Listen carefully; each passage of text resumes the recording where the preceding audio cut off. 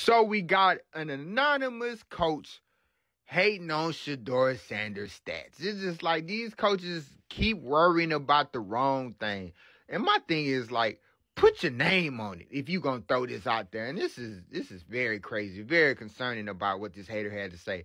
So basically, rival coach says Colorado Shadeur Sanders takes sacks to pad stats per report.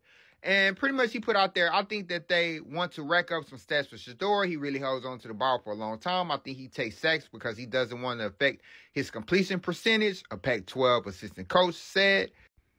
He's playing a little different than he did early in the season. Before he showed that he was willing to step up and escape through the B gaps. Now he's retreating more, the assistant said.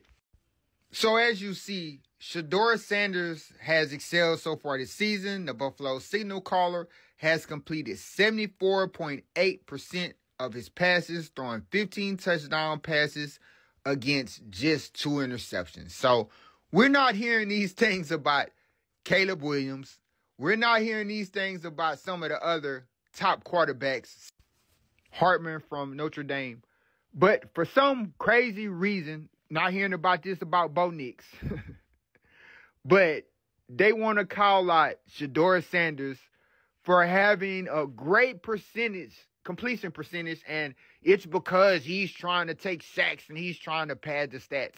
How about he's just doing the smart thing? He's holding on to the ball to try to get his receivers open, and he's just holding on the ball a little bit too long because he's waiting for those guys to get open and they're not getting in the right spots quick enough. Or maybe it's because his offensive line is letting guys get to the quarterback before he gets a chance to release the ball. How about those things, Pac-12 assistant coach? But no, Shadeur Sanders is trying to pad stats.